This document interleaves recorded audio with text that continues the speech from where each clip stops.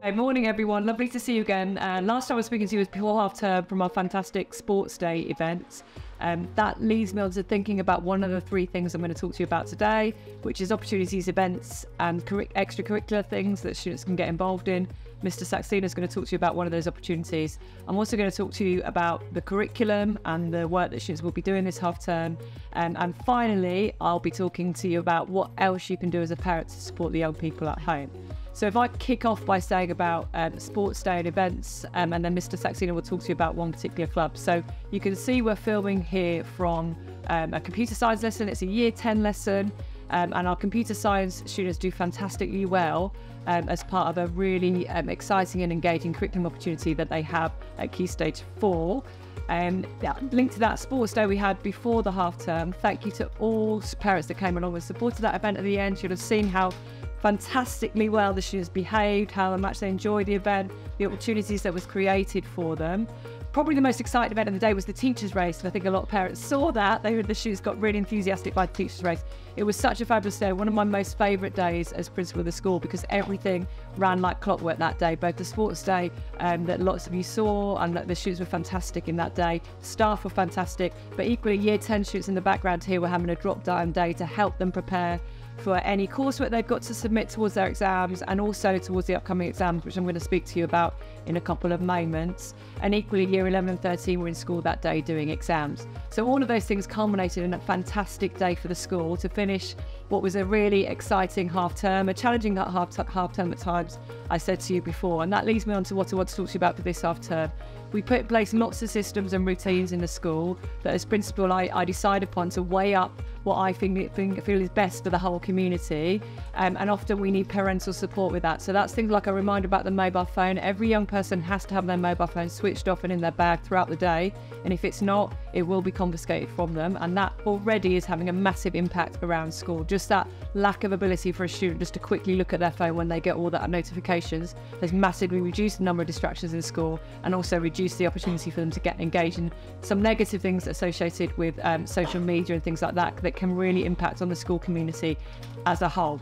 The other way you can support students at home, I'm going to talk to you about my second thing for this blog this week, is all to do with the curriculum and what the students are learning. If they're in Key Stage 3, you can look at the curriculum on the website. You can also engage with DPR to find out how the students have performed throughout this academic year. By now, their key objectives in all of their subjects, they should be at least developing it on those, but if not, consolidating and being secure in them. So please check. The aim is that every child is secure in all of their key objectives by the end of the year, and teachers are currently assessing those and working out what maybe young people in the year 7, 8 and 9 need to do between now and the end of the year to make sure they are secure. Equally, year 10 behind me are about to start some exams, and during those exams they will be again having an experience of the real GCSEs and also assessing what they've done this year.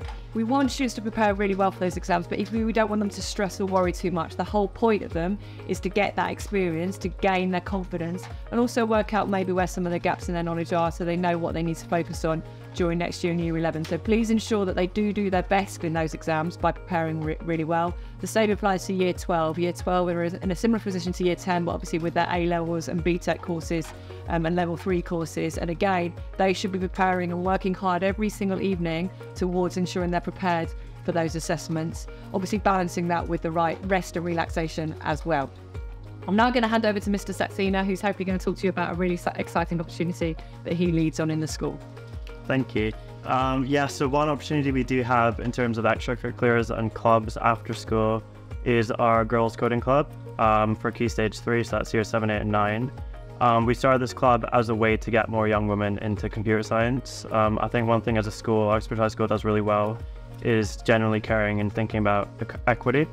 And in computer science, we noticed that a lot of young women weren't picking computer science when they got to Key Stage 4 at year 10.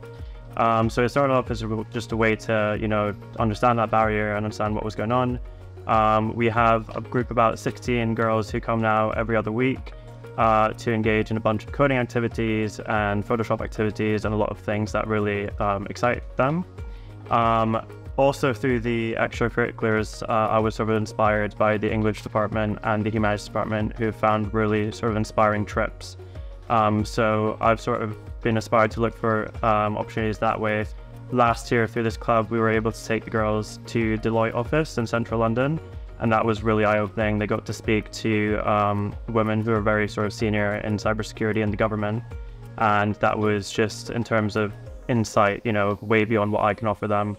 And this year we had a really exciting trip to Downing Street, and for the year 7s who were involved, again, just very inspiring and an exciting opportunity. So yeah, please do encourage everyone to, you know, attend at least one extracurricular club. Mr. Burton, the other computer science teacher, does run a boys computer science club as well, so something for everyone. Great, thank you, sir. And that leads me to finish off this week's blog with all of those exciting opportunities that we do create at Uxbridge High School. Like Sir says, we look for equity and we look for ways that we can find things that are really going to engage every single young person, because like we always say, representation matters. So look out for those opportunities for the young people. Currently we have 7s and 8s at the district athletics, so those that did really well on sports day have been rewarded by being selected, and we know that the students have looked fantastic this morning getting ready, and I look forward to reporting back on some of their achievements next week. Equally on the theme of equity next week as well, we'll be talking to you from the business department, because we've done our new business mural, and you'll see all that what I talk about representation in that mural next week. So more on that next week, and also more about some of the events that are taking place this half term. It's the last half term of this academic year, which means it's very, very busy and it's packed full of events. So I want to make sure all parents know where they can find all the information about all those events, so everyone's informed. And as always, we work in partnership for the success of these young people behind me. Have a fabulous weekend, everyone. See you same time, same place next week. Thank you.